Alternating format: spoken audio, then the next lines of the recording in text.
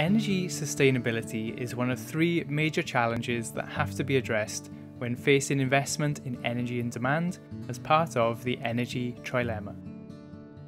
Energy sustainability is the indication of its propensity to create damaging pollution.